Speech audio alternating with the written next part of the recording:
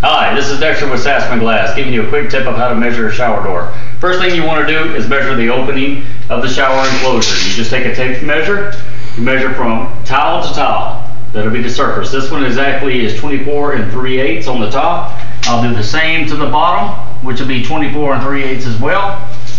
That tells me the width of my door, and then from the curb up to the height that you want it. This door comes out at 68 5/8. Anyway, that is how you measure for a shower door. Thank you.